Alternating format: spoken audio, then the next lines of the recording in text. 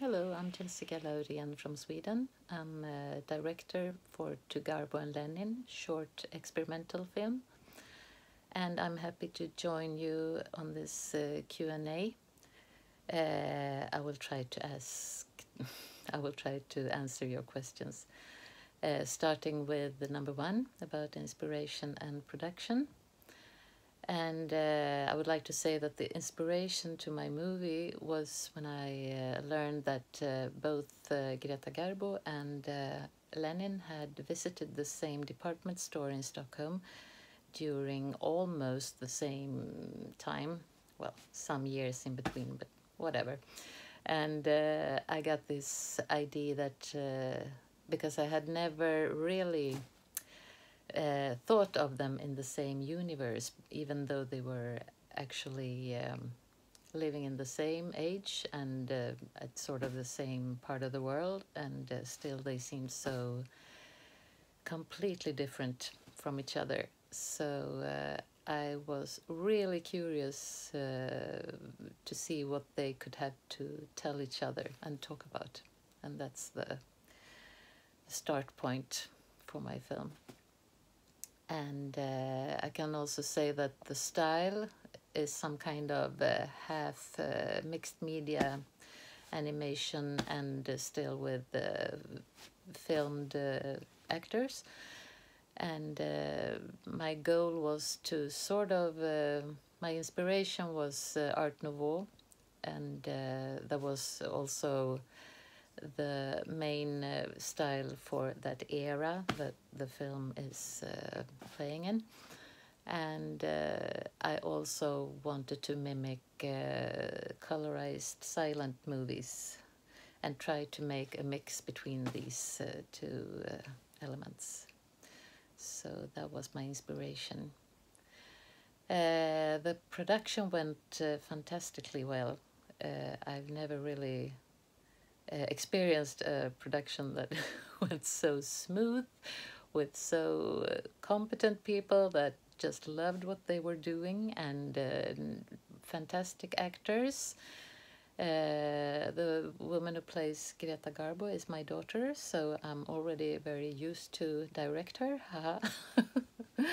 No, but she's really good, I think. And Simon, who plays Lenin, he's a well-known actor in Sweden, and I just love his works. And the whole team was just fantastic. I am still stunned all these years afterwards. Question number 2, how I see the relationship between cinema and internet.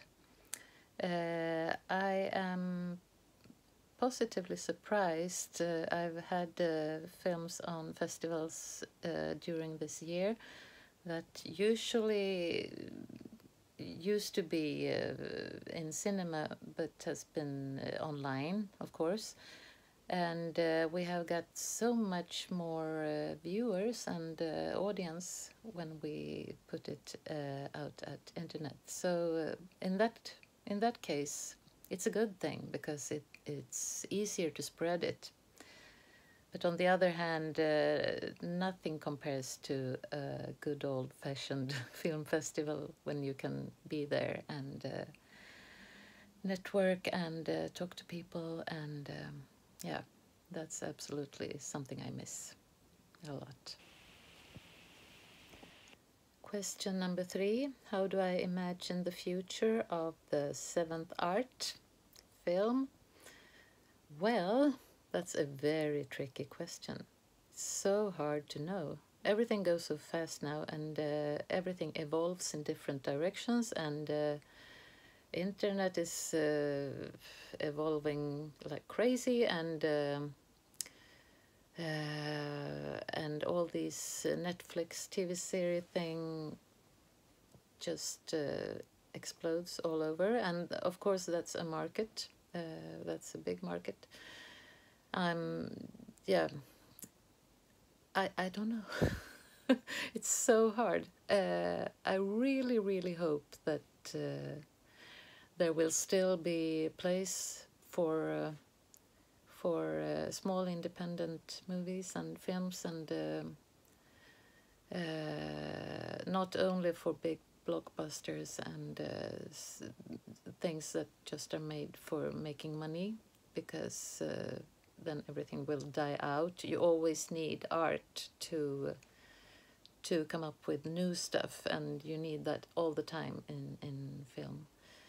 So I really don't have any answers right now. It's so up in the blue, but I have hope for film to go on and entertain us for many years. Thank you.